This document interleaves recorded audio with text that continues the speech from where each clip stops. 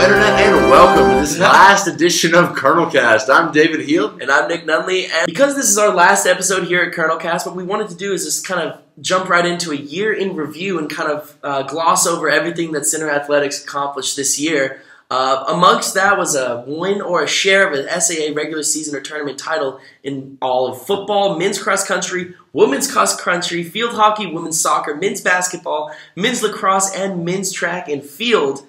And of the 7 fall sports championships, 5 were hauled in by Center College. And although we weren't having Colonelcast in the fall, we'd like to just give a little recognition to those fall sports teams. Yeah, football went undefeated in the regular season, going 10-0. It's the first undefeated season since 1955. And they made it to the NCAA tournament on that little performance. I wasn't born then. It's a long time ago. Yeah, Stephen Fortner was the All-South region there, and Devin Freeman was the SAA Defensive Player of the Year. Andrew Busby, the special teamer for the Colonels, was named for the SAA Newcomer of the Year. Congratulations to him. Andy Fry was also named the SAA Coach of the Year. That was to be expected with an undefeated season and a conference championship. And Max Mazza was the new single-season record receiving yards given in at 1,153 yards. That's like NFL pace right there. Ain't that bad. Good fantasy stats right there. Want him on my team. In women's soccer, the team won the SAA championship for the 3rd straight year. That's all 3 years we've been in college now. Yeah, and with 3 straight SAA titles, they advanced to their 4th straight NCAA tournament, advancing to the Elite 8. That's very impressive. They defeated Wisconsin Whitewater and Puget Sound Aurora, which I thought was in Alaska, but apparently it's in Washington? We'll see, I guess. Those last 2 wins were on penalty kicks, and this was the deepest postseason run in women's soccer program history here at Center College. Yeah, the end of the season ranked 15th nationally, which is not too shabby. No, I'd say that's definitely in the top 25. Alex Combs was named 2nd team All-South Atlantic region, which is impressive. And Tori Dillard was named the SAA Defensive Player of the Year, along with Destiny Graves, who was named the SAA Newcomer of the Year. Yeah, and transitioning to field hockey, the team defeated Lynchburg in overtime to advance to the Sweet 16 for their 2nd year in a row. Yeah, field hockey's had some great success these past couple of years. It's been really fun to watch them do great. Aaron Mays was the 2nd team All-American, 1st team All-Greats Lakes region, and the SAA Defensive Player of the Year. So what can she not do? I was about to say, that's quite a trophy case there to fill in. Julie Gates was named to the 1st team All-Great Lakes region and named the Southern Athletic Association Offensive Player of the Year. And you know, when you have the Offensive Player of the Year and the Defensive Player of the Year and Aaron Mays and Julie Gates, I mean, good things are going to happen. It's no surprise that they advanced to a Sweet 16, so congratulations there to field hockey.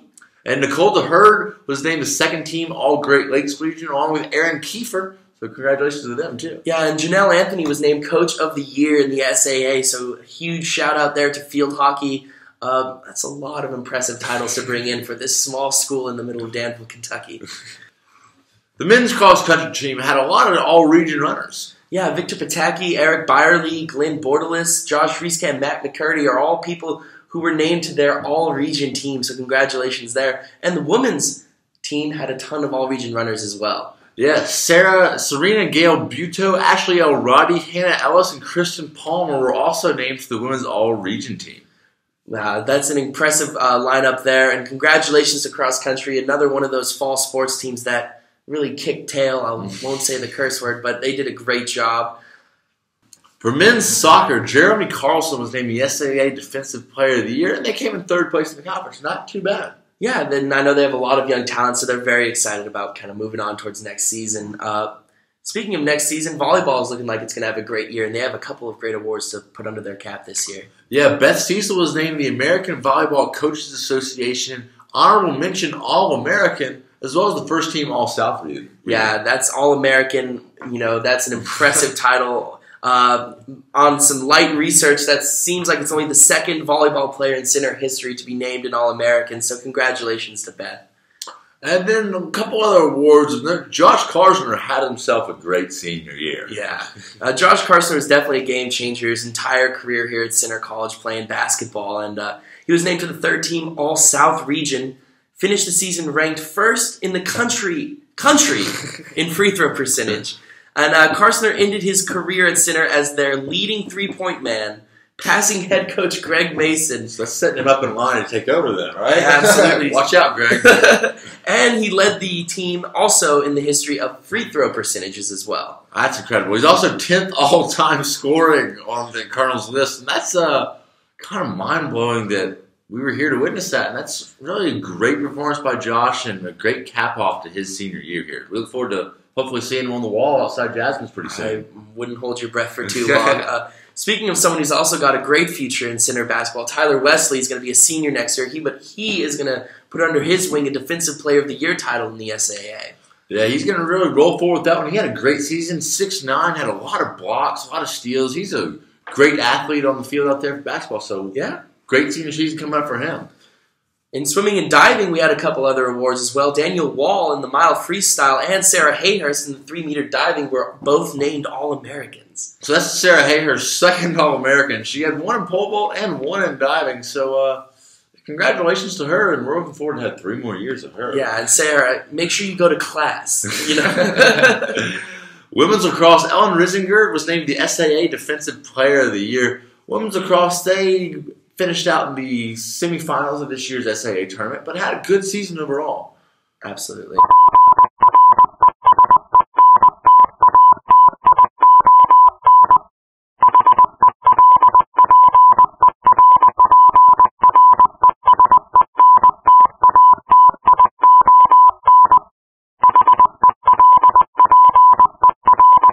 So the best part about being a student athlete here at Center is first off, being a student, you've got professors who really care about you. You've got great facilities. They challenge you.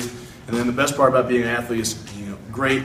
We win, great programs, and then great coaches who really care about you. So, my favorite sports moment here at Center College was going 10-0 and winning the SAA Conference Championship.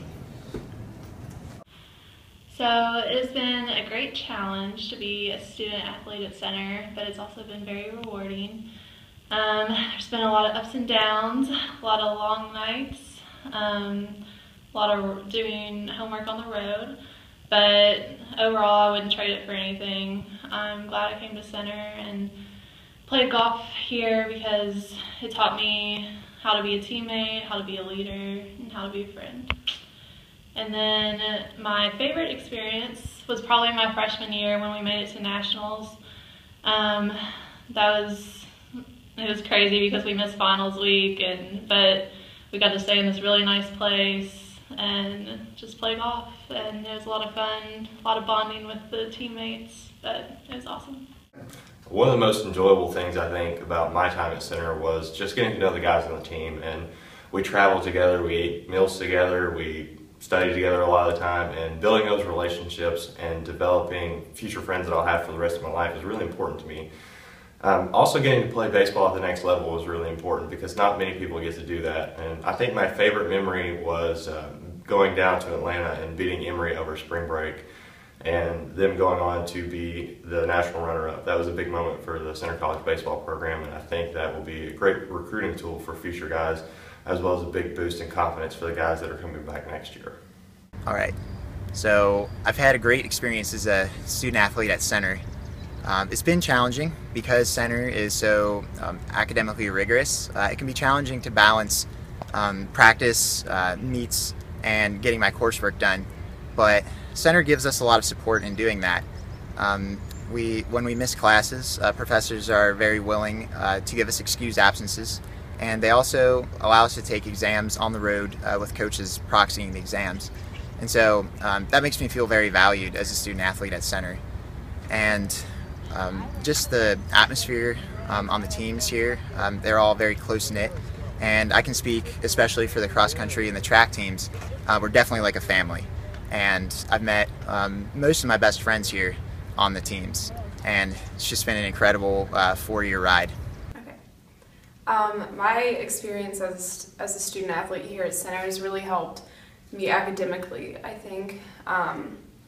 I played a couple sports in high school, and it really helped me manage my time really well. So playing a sport at Center really helped me focus on keeping my time straight so I didn't just goof off all the time.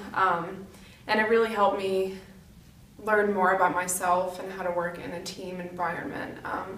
because obviously college is a little bit of a higher level than high school is. So I learned how to be competitive in a sportsmanship way, and I think it'll help me in the workforce because you know how to compromise and work as a team and rather than as an individual.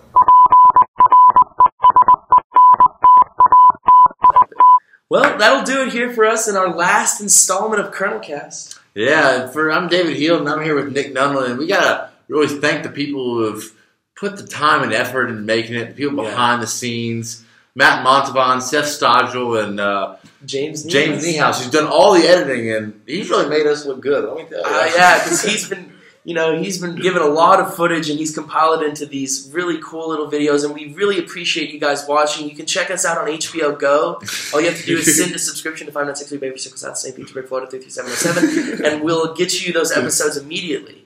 Yeah, it's really been a pleasure bringing this to you all year, and we'll be back next year in the fall if we get our jobs back. So fingers crossed we don't get fired. We really enjoyed it, and also tune into all of our online broadcasts of sports. You'll either hear his voice or mine or both. Usually both, because he doesn't want to hear two angels talking about Colonel Sports. And on that bombshell, it's time to end. Thank you so much for watching.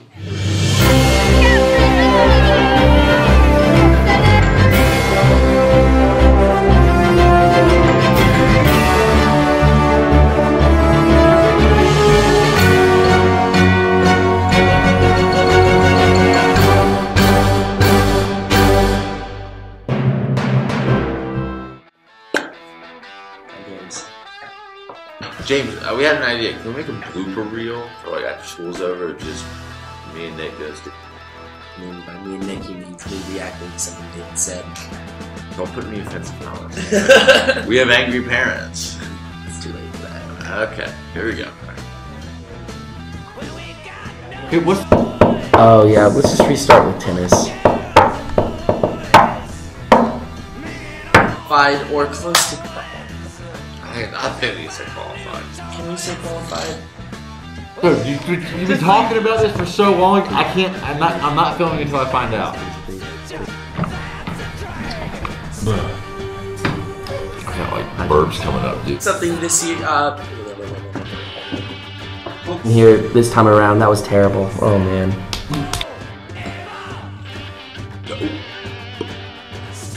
Let's start with doing soccer. We're doing good. We're doing good. Don't put that camera on. Just don't make me look like an idiot. Okay.